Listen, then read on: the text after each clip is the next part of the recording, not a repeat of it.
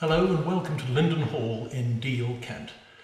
I'm very pleased to be able to introduce Norma Winstone, one of our finest jazz singers, jazz musicians, and somebody who's been absolutely at the top of jazz music and improvised music for a very long time, although it sounds awful to say very long time. But I'm so pleased to see you here. Well, it has been a very long time, yeah. When you were studying, when you were at school and you were studying, you were, I think piano and organ were the instruments you were learning at that time. Yeah, well, yes, I was learning piano. I had a very brief spell of learning piano when I was about 8, and we were living in Bow, and I had a piano teacher that came to the house, and she then, after about 18 months, she got pregnant, and wasn't coming to anybody's house to teach anymore. So if you wanted a lesson, you'd have to go to her, and we had no way of getting there. We didn't have a car or anything like that. And so I stopped having lessons. And then when I was 10, we were moved to Dagenham. We got this council house in Dagenham, and we'd been on the waiting list for 8 years, you know, and finally got this house. And my new school, my class teacher played the piano, and the local authorities sent round forms saying, well, if you want to apply for a junior exhibition, you know, fill this in. So I didn't take the form, and she said, why didn't you take a form? You play the piano, you should take it. And I said, no, I don't have a teacher. I'm not learning anymore. And she said, well, find some of the music that you played when you were learning and I'll coach you after school. And she did. And, you know, I had to do 2 exams, and I suddenly found myself going to Trinity College on Saturday for, you know, lessons, piano lessons and musicianship classes, which was a big shock to me and everybody. And at the same time, I took the 11 plus and scraped, you know, an interview because my arithmetic was terrible, but the English was good, and I found myself going to a grammar school as well. So it was it's a big time. But I really hadn't had that many lessons on piano. But there you are. Somehow I got in. It was meant to be. Obviously. So in your new school, ground school in Dagenham, there was somebody actually at that school too, I think a few years above, who also went on to do great things. Yeah, Dudley Moore. He was in the 6th form, and I was just in the 1st year. And of course, I was immediately smitten by him. So good looking. And he played the piano. And he used to play for the assembly classes, mm-hmm. And he also played for the choir, which you couldn't get into until the 2nd year. By which time, you know, I wanted to join, and he'd gone by then. He got a scholarship to Magdalen College, Oxford, on organ, and I was supposed to take a second study, you know, at Trinity, and someone said to me once, why didn't you take singing as a second study? And I said, well, because the only kind of singing that they would teach you there was classical singing. There was nowhere that you could learn anything about popular music or jazz. And I had heard Sinatra and Ella Fitzgerald, and that's what I wanted to do. So it didn't occur to me to take singing. So I took organ because of having been influenced by Dudley. Where did you play the organ? Was there one at school? No, there wasn't one at school. I used to go to the local church to practice, and a full pipe organ? Yeah. It was terrifying in the winter, you know, because you go in and it's pitch dark, and I'd run and switch all the lights on and then switch the organ on, and it hears. And if anybody happened to walk in, it was really frightening. But yeah, I gave it all up after a few years. But I don't know, I was afraid of playing in front of people.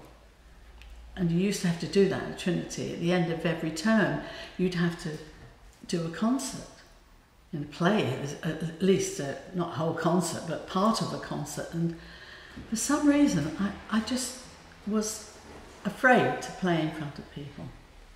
But you didn't have any fear singing? Well, I did, but I wanted to do that so much more that I overcame it.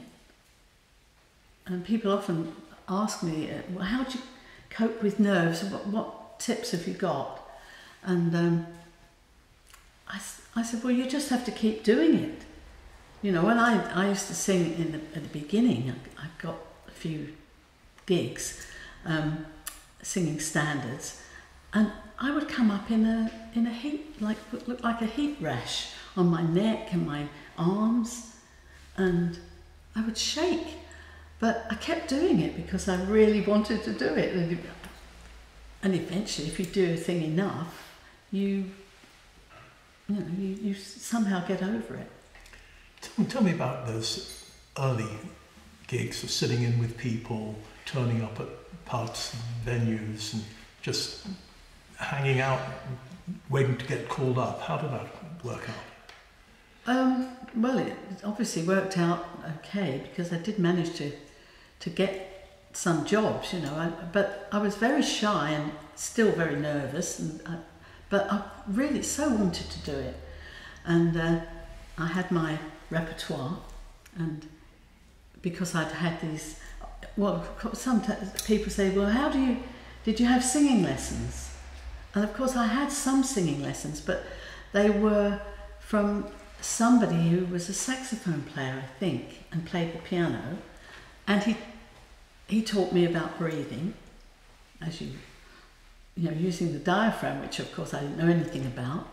And each week we would work on a song, and he'd find out which key I did it in, and he gave me exercises to practice, which I did because they were the only thing that I had. So I practiced a lot, and then he started to get me some work with people who had bands that he knew, but it was deadly as far as I was concerned. It was weddings and functions, and I'd heard jazz by this time, so I was slightly improvising, you know, altering the tune, and people would say, well, where did you get that from? Which record did that come from? And I said, well, no, I just made it up.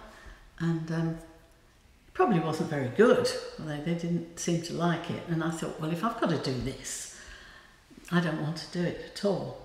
So I stopped doing those sort of gigs and set about making sure that I had a repertoire that I would really love to sing if I ever met the right people.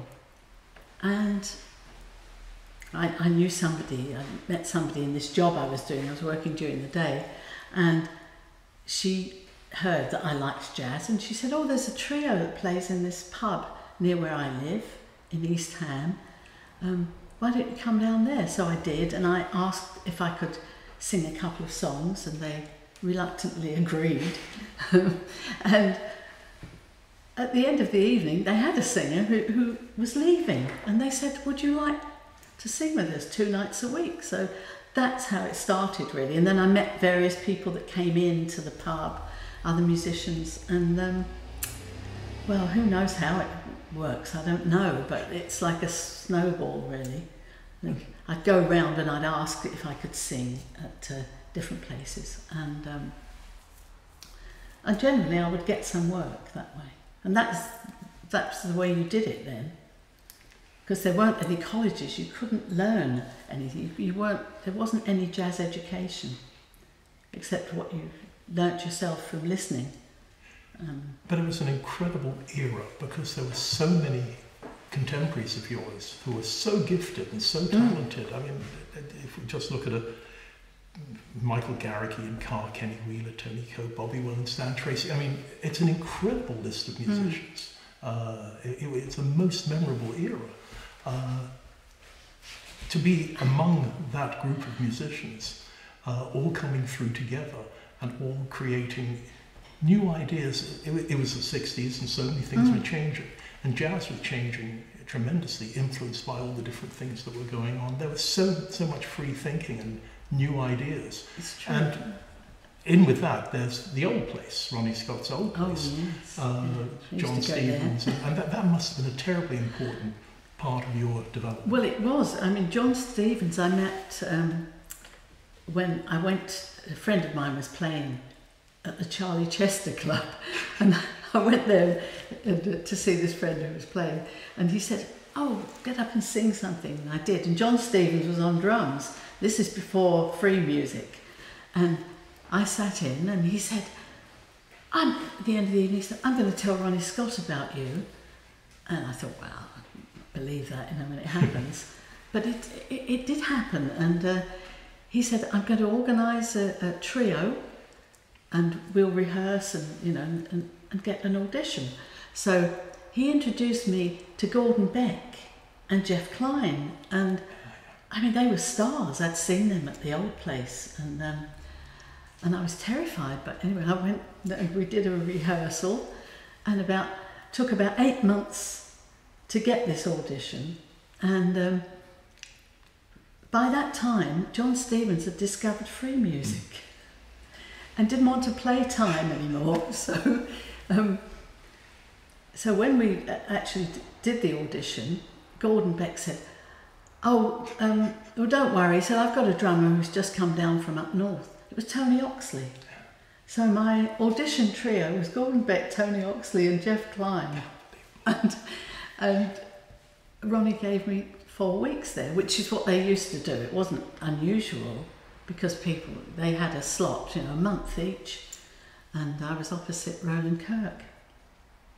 And that was, but I was still doing things. I was working at the Lilliput in Bermondsey. It was a pub in Jamaica Road, and with John Taylor, who I'd met doing one of these guest spots in a place called the Albert at Chingford, and he came and sat in and gave me his phone number and said, if ever you need a piano player. He'd just come from Hastings. I think he was working for the tax office at the time, Inland Revenue, and it was. And then, of course, John Stevens, having discovered free music, then started to organise get-togethers, and he asked me if I would like to go along. And I had no idea what you had to do, but I thought, well, this seems good, and I was meeting a lot of people, and Kenny Wheeler was there. Yeah.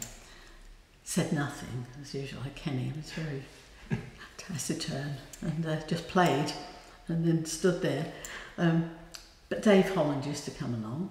Well, Dave used to come and sit in with me and John at the Lilliput, because he was in a house where John was living, and they found out that one of them loved Oscar Peterson, the other one loved Ray Brown, so so that was a friendship immediately. And but these free sessions were amazing, and they weren't what I wanted to do in the end. I felt that it was a discovery, and you had to listen to what other people were doing, but you also had to contribute something yourself, which was unusual. I mean, for singers, I suppose we'd all been used to singing songs, not having to sort of make something up on the spot. It was a kind of stuff, really. I probably wouldn't have wanted to listen to it, but I loved doing it.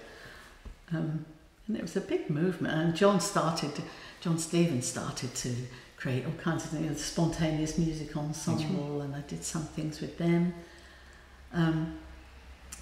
But it wasn't really the direction I absolutely wanted to go in, like completely, because I still loved songs.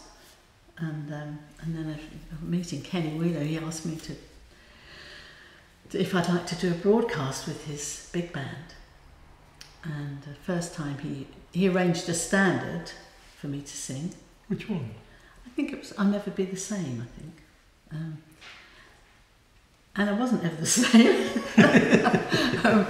The next time he asked me to do a broadcast with him, he'd written me in as part of the band,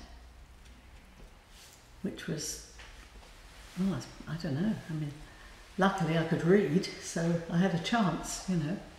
But yeah, I mean, it was an incredible time.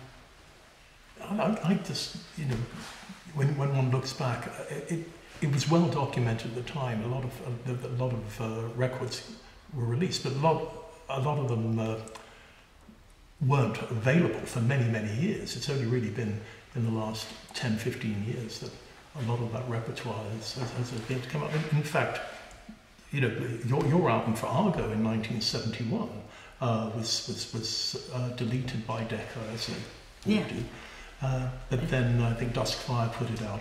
They did a few years ago, and but copies were going for ridiculous amounts of money. It was a great album. It was so important at the time. I think that wasn't that the year you were Melody Maker's Singer of the Year. Well, that's how it happened. I won the Melody Maker poll, and Decca suddenly thought, "Oh, who is this?" And I was on some albums with Michael Garrick already, but. Heart is a Lotus. Yeah, The Heart is a Lotus, but that was Argo, which was an offshoot of Decca, and they mostly did the spoken word, as I'm sure you know. But as I'd recorded for Argo, they said, "Oh, okay, well, we'll give you an album of your own." And I thought, right, I'm going to include as many of my friends as I can. And so it was some 10 pieces and some just a trio, and John Taylor did the arrangements, and, well, as you know, all sorts of people were on it that were around at that time, and it probably wasn't what they were imagining I was going to do, so it wasn't out very long, I think, before, but they deleted all kinds of things. Mike Gibbs recorded an album for them too, which was deleted as well. I mean, yeah, it was. It's very sad what happened to a lot. Look at the Lansdowne recordings and all those things. I remember talking to Tony Hall, who actually managed, I think, had a copy of pretty much everything that was ever released by any of these independent labels, and it was so sad that they went out of circulation for so long.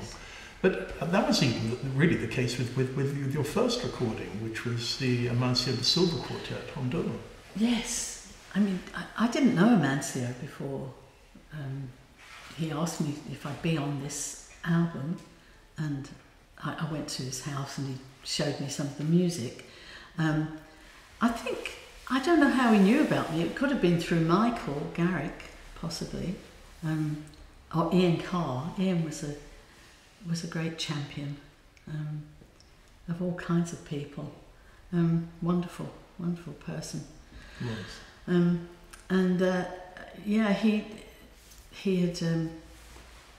Well, I think he must have recommended me. I don't know, but somehow I got this call to do the album. And of course, Joe Harriott was on it, who was a big star at the time. Well, he was to me anyway. Fantastic horn player. Fantastic player. Now, it's such a great album. I played it a few days ago, and it sounds just as good now as when I first heard it. Which it's a phenomenal recording. Funny. I mean, I never play it. I never play those albums, but I mean, it seemed to. I don't know. It seemed to strike a chord with a lot of people. Can you remember where you did it?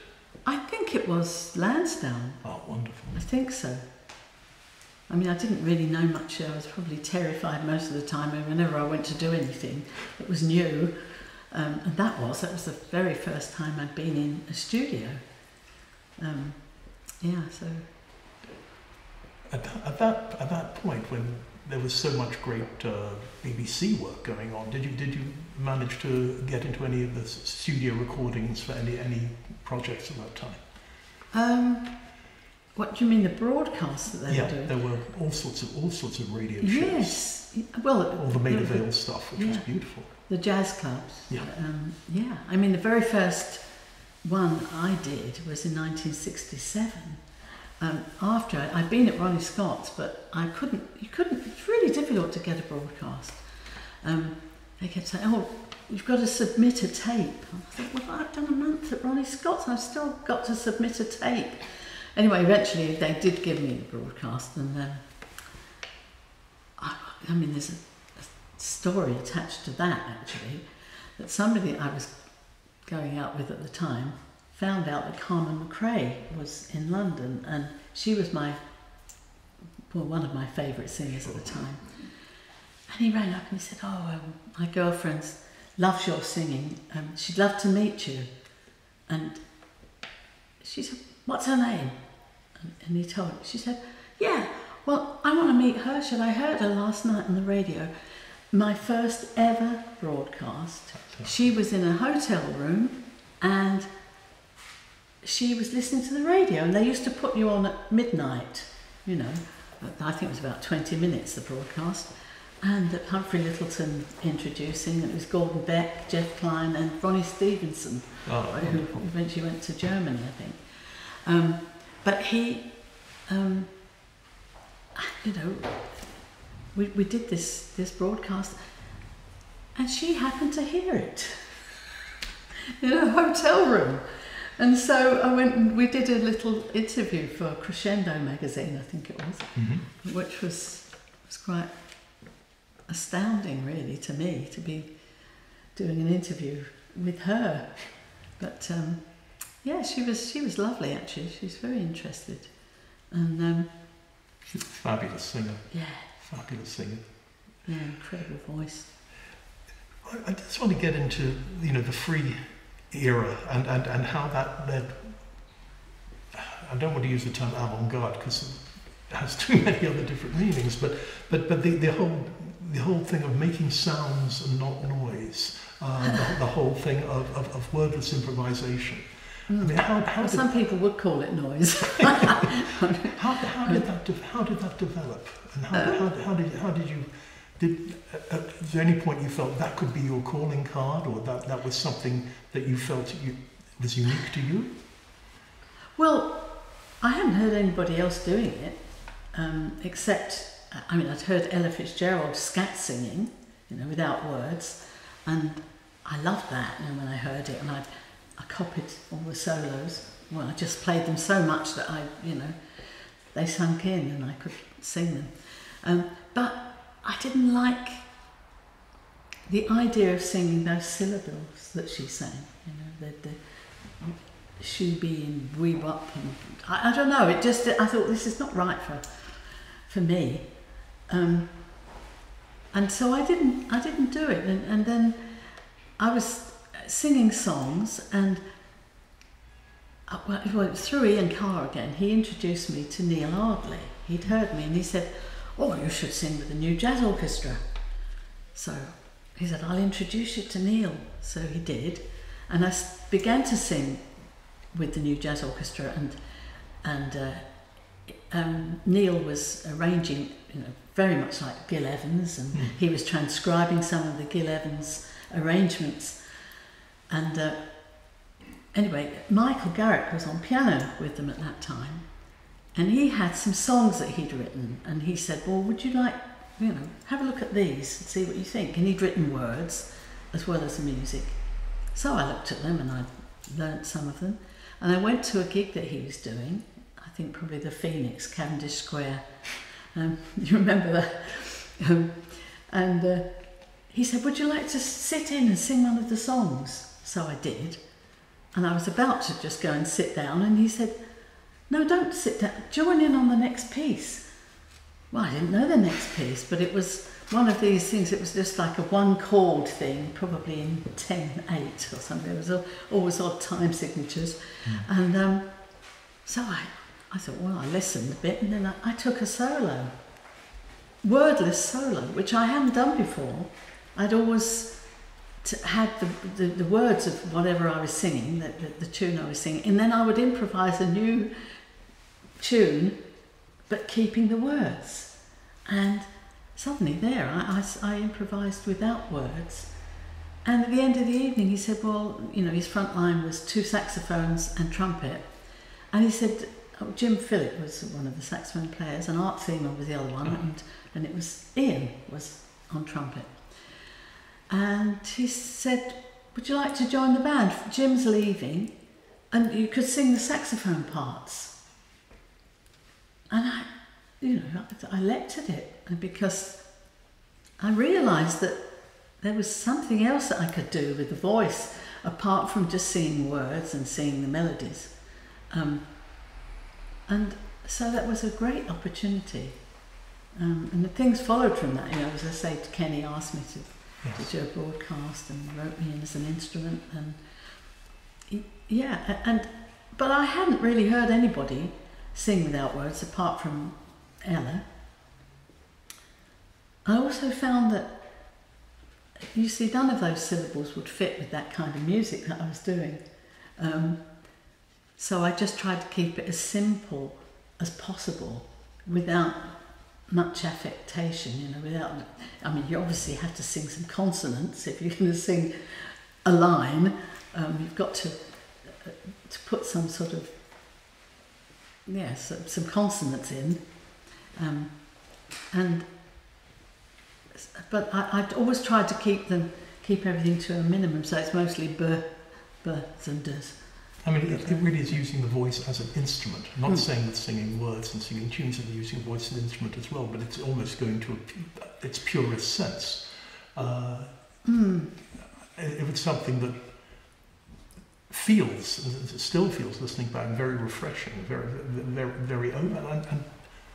And when you actually listen to it in context with instruments, the skill, your skill, or working in with other instruments and actually giving it its own identity was I'm not saying this very well, but no, it really was something that synthesizers and other things that came later tried to emulate. You were kind of doing a natural thing I mean, I always felt that the voice is another sound. I mean, it has the added thing of being able to sing words, but it is a sound.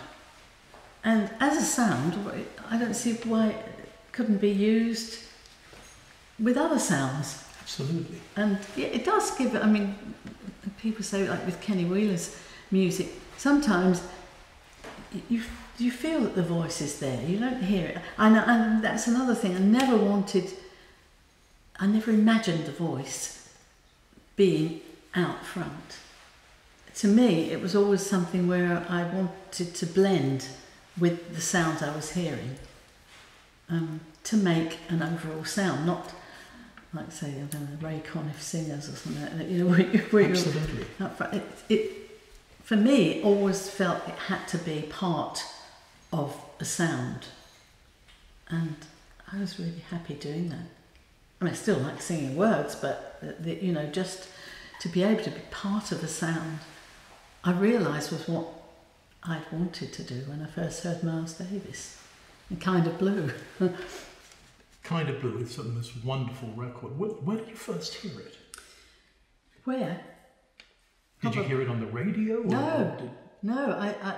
I joined this this kind of a club where somebody told you about the new albums that were coming out. Because I don't know where you would have heard it on the radio anyway. I mean, the only place was Radio Luxembourg. You know, I did hear some things, like I heard Ella and Louis, that album, they played the track every night, and I bought that because I'd heard it on the radio. But a friend of mine said, oh, there's this guy, he gets all these albums, the latest things, you know, from the States, and he came round and he said, oh, there's this Miles Davis album. That was another thing that I bought. You know, I used to pay so much a week, and then when you got so much money, he'd say, "Oh, there's this. You could have this," and he'd say what's coming out, you know. And I bought Porgy and Bess, which I was absolutely knocked out with because, of course, I knew a lot of the pieces because of the opera, but he came up with this. This is my latest Miles Davis one, Kind of Blue. I said, "Oh, okay, I'll buy that one." Well, it was just such a, I don't know what it was. It was some kind of revelation. I couldn't stop playing it. And I played it over and over. It was not like anything that I'd heard before, and it made me feel that I'd love to be in some kind of music like that. You know, some kind of group where they played that kind of music. But I didn't know quite what it was that I liked about it. But of course later I realised there's a lot of modal stuff on it. And that appealed to me because, well, I always liked to, you know, Debussy and Ravel and all that French school. And this somehow reminded me of that. And so I just thought, well, would it be wonderful if ever the voice could be involved in music like this? But I didn't know how, you know. I thought, well, maybe, I suppose if you wrote words to those tunes, maybe that would be a way in. But I didn't, and I just carried on just singing the standards that I was singing.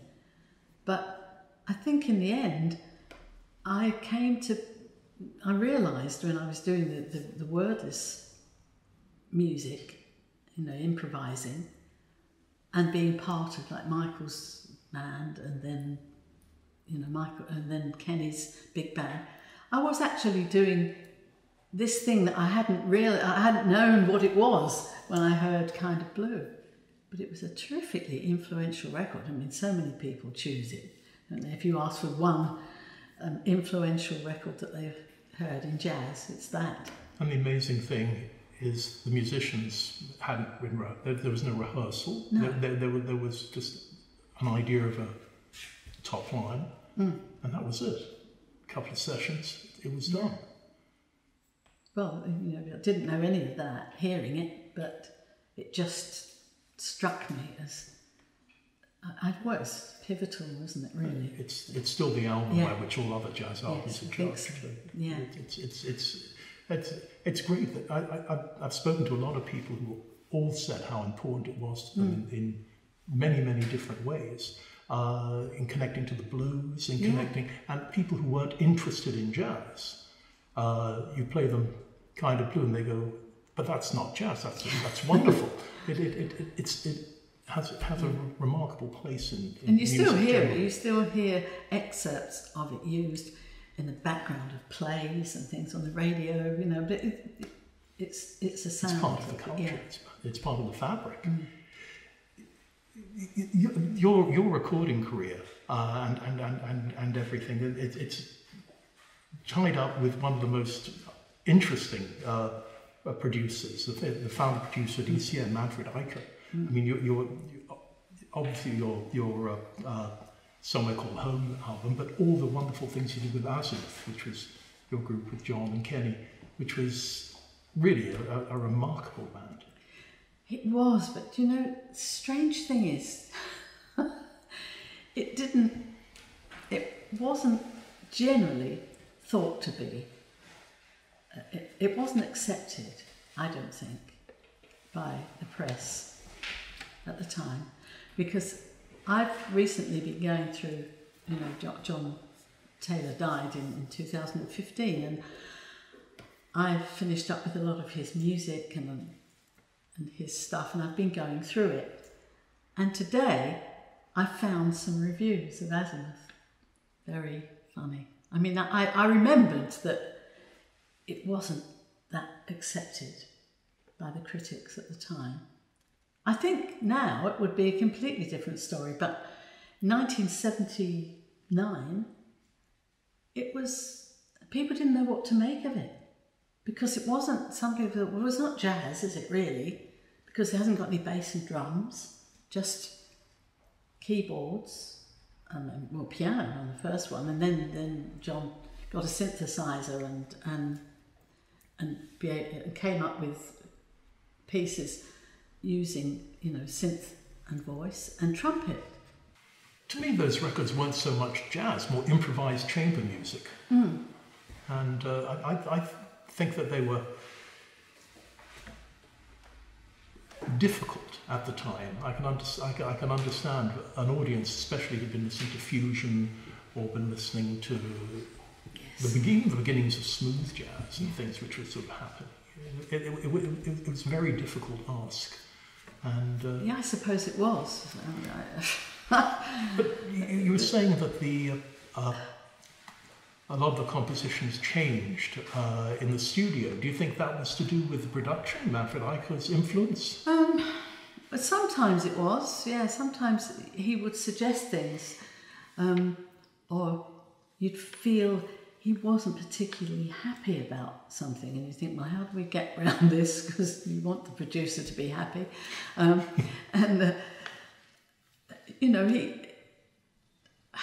We'd have a piece, and then we'd, like for instance, there's a piece called Adios Ione, and I think he didn't seem that he was that keen on. John played a bit of rhythmic stuff, and I don't know whose idea it was, but we said, what we'll do, we'll have the trumpet and voice, just take 3 notes and we will improvise with the 3 notes, just the different, and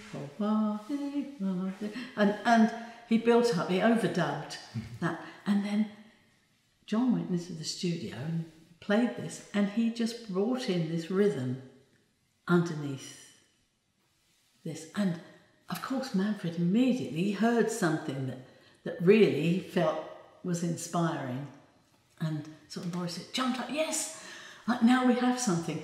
But I mean, we'd always had that. We always had that. There was a written part, but the fact that we improvised these sort of long notes, and the tune came in underneath it, and he was right, because it's impressive and it's something, rather than just starting the tune with this rhythm. That coming in under this sort of sound of overdubbed voice and trumpet. That's really amazing. A definition of jazz, which Gary Crosby mentioned when he won the Queen's Medal for Music. The Queen said to him, Mr. Crosby, I understand jazz is where you take a small idea and by expansion turn it into a larger one, which I think is a fantastic definition. Who told her that? I don't know, but it's wonderful. Gary was so thrilled to say that, and again that's a perfect example of a producer getting involved in the process. But that's well, he did. I mean, he was always there. You always knew he was listening, and if he didn't particularly like something, you would know, because he wouldn't really react very enthusiastically, and it would make you think again. He didn't say, "Oh, I don't want that," but you would immediately think, he's not reacted. Maybe we'd take another look at this piece. Let's move into something which is particularly important to me. Your lyric, A Timeless Place, for Jimmy Rolls' The Peacocks, which is one of the most, it's one of the most beautiful pieces of music. And it's a fantastic example of combining with something that's already there, collaborating with something that's already there to take it somewhere further. I think it's sensational, and the performance of it is wonderful, and other people's performances of it are wonderful. It's become a classic in itself. From when I first heard it, I remember Bill Evans and Stan Getz playing it. And what was your inspiration? Well, it was the Bill Evans version, not with Stan Getz. He had a trio version. I've forgotten the name of the album now, but I heard this, and of course the bridge section is suddenly like Lulu. It's so strange intervals, But I was drawn to it, and I thought, I have to sing this. But it's the kind of thing, I thought it's got to have words. And so I started, and I didn't get very far, and left it. And then I had an opportunity to do a recording for radio, the Norddeutsche Rundfunk, with an orchestra there. And they said, well, you can have 10 arrangements. And those were the days. 10 arrangements. And I asked Steve Gray, who was a wonderful, wonderful arranger. And I started thinking, well, which tune shall I do? And I thought, that tune, that Peacocks tune, is definitely one that would be lovely with an orchestra. So I mentioned it to Steve, and he said, yeah, he said, but you've got to send me the words before I do the arrangement. He was like that. He always wanted words. He always knew what the words were, you know. And so he said, you have to send me the words before I do the arrangements. I thought, all right, I better get my finger out, I better get this done. And so, but the odd thing is, I didn't know. I thought, well, the Peacocks, it's called the Peacocks. And I thought, well, it's a difficult word to incorporate, really. But I thought, well, where would you get peacocks?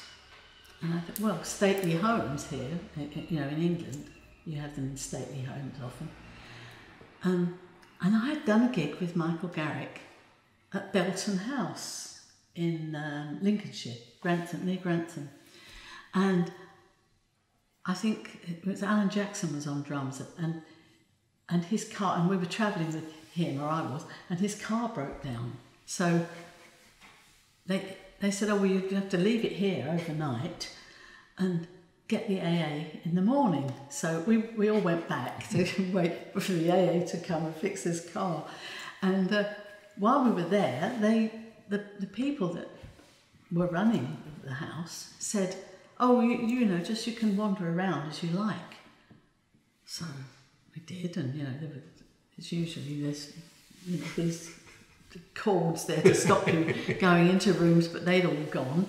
And there was the room where Prince Charles had slept when he was doing his pilot training nearby. And it had its own chapel. And I don't know, I just loved it. And I remembered the atmosphere of this house. And I started to think about that. You know, I thought, well, they didn't have any peacocks there, but it's the kind of place they might have had.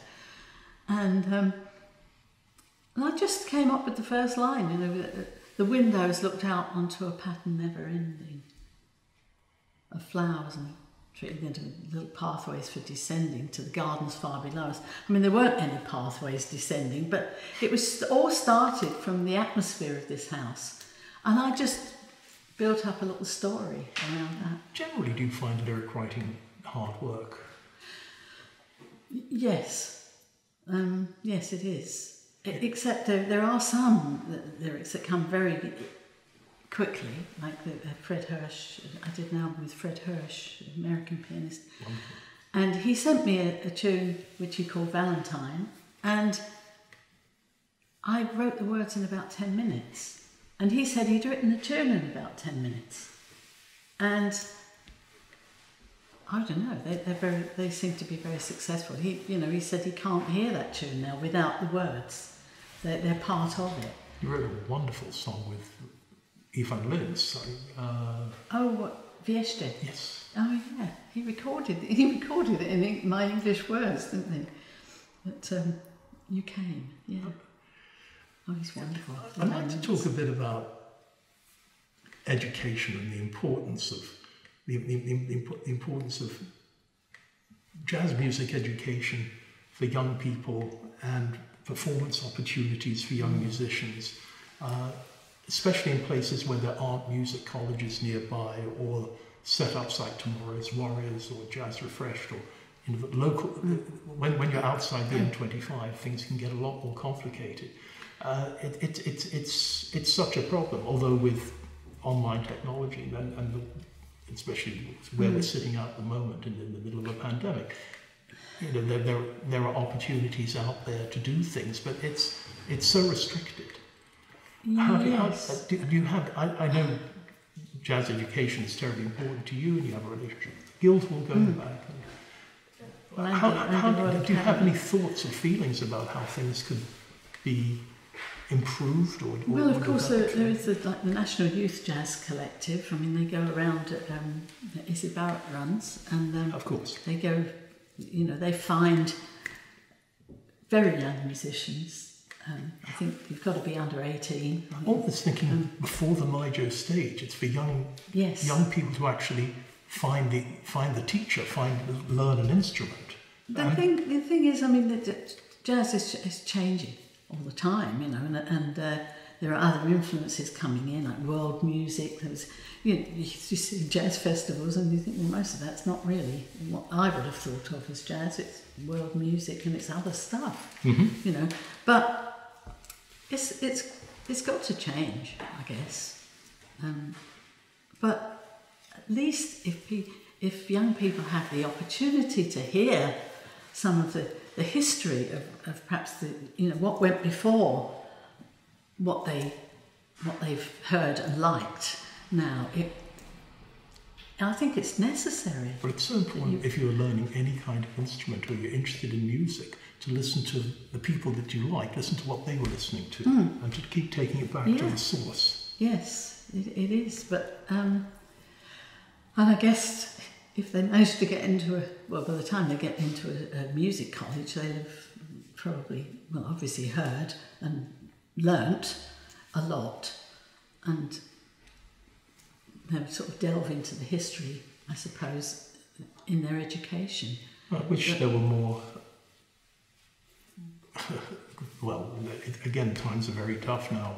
We've had so many local festivals and local things, but with what Deal are trying to do with education is wonderful, and I hope we're going to find more people around the country who are going to get involved in that. Because without young musicians coming through, the future of the music it will change, and it should change, and that's a good thing. But it needs the fresh blood all the time. Yeah.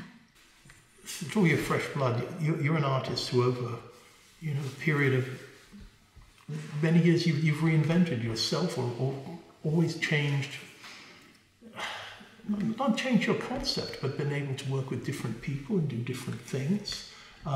Thinking, the work with the printmakers, Nikki's thing, which is a wonderful project. You seem to have an idea for something, then want to just you can sort of jump in and do it. I mean, like the Steve Swallow project. I know you've written words for his music before, but I know that's something you're doing at the moment. How did that come about? What the current thing? Well, it was. I don't know when it was. Many years ago, we did a concert of that John Cumming actually organised for me to do something with Steve, and so I wrote a lot of words to his music, and we did a concert in London, and then nothing happened. I did another concert of some of that music, not with him, but in Italy with Gwilym Simcock was on piano on that one, I think, and Tim Garland. And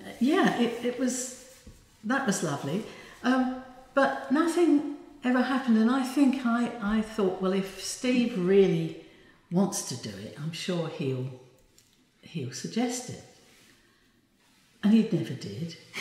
And then I suppose it was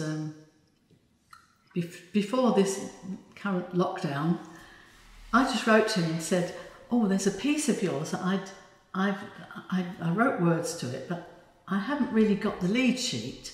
I think we'd done it, and John Taylor just transcribed it and played it, but I never actually had the music."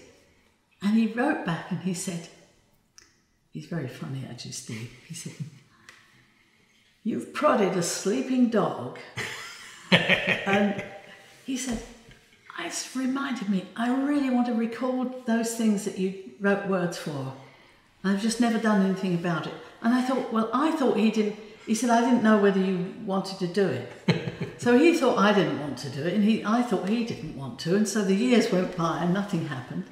So I immediately said, well, okay, right, we'll sort of, I'll listen to more of your stuff and change the concept a bit, because the previous thing was called the Ladies' Suite, and each piece was inspired by a woman, a poet or an authoress, or, you know, all different people. And so they all had a link to a woman, and it was a kind of a story, really, about a man who was thinking of all his dreaming of his previous lovers, and there were all these different women, you see, and anyway, so I wrote all these words, and I say nothing ever happened. So they're all there, but of course I don't want to do exactly the same thing, so I've got to alter some of them and rewrite and bring in other pieces. But of course I thought, well, I don't know whether we're going to be able to record it, but I just wrote to Manfred Eicher, who had been ill, and we did a festival, an ECM festival at the Royal Academy of Music in January. Mm-hmm. And Manfred should have been there, but he couldn't make it because he was ill. So I thought, I'm going to write to him, see how he is, and just drop in this little thing about, I've been speaking to Steve Swallow about recording some of his songs that I've written words for. And the next day I had a reply saying, oh, I'm interested in this, I'd like to hear this. And which is, I mean, to get a reply the next day is quite something. So we sorted, of course we're in lockdown by this time, and they've got a backlog of things that they were going to record and hadn't recorded. So they said, well, it'll have to be next April. So whether it will be next April, who knows, but usually... Will you have everything written by then? Oh, yeah. All right. Well, you know, it's nothing like a deadline. Absolutely. Once we have a date, a real date, you know, then things will get finished. Fantastic. Thank you, Norma. That was really great. I really enjoyed it so much. It's a real great pleasure. Really. Thanks, Adam.